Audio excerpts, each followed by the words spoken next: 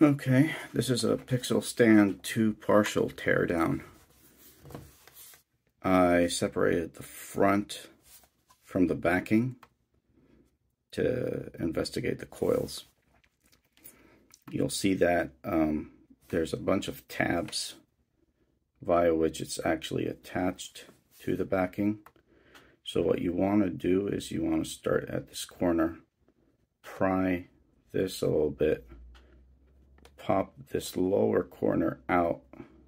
Be very careful, these are sensitive. As you can see, it's a little piece of plastic.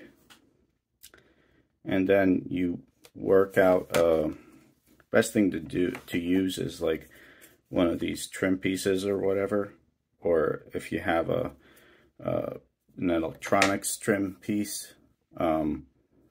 These are a little bit sturdier, these are automotive.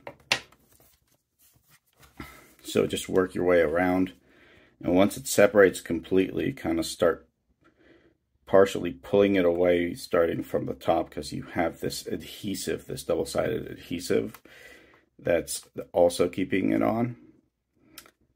Also, what I found was keeping it on was what looked like some sort of silicone.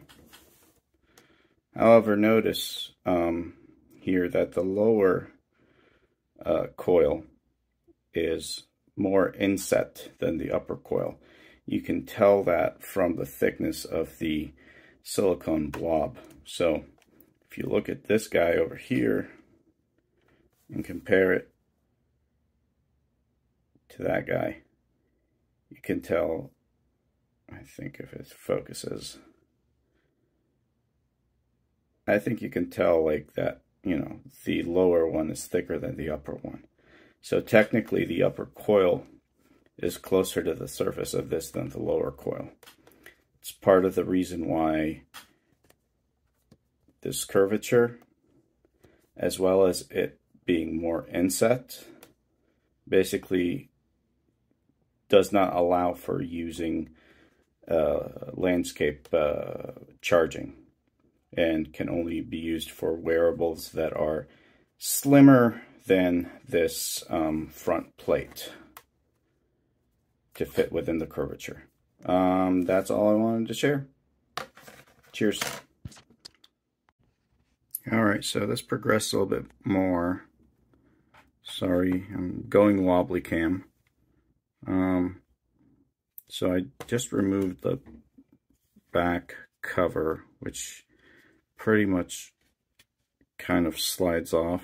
There's a couple tabs that retain it a little bit, and it's kind of in there. Just kind of pry it off slowly and just slides backwards. But yeah, this is what the inside of a Google Pixel Stand 2. Forgot to mention there are 4 T9 screws that keep the back on.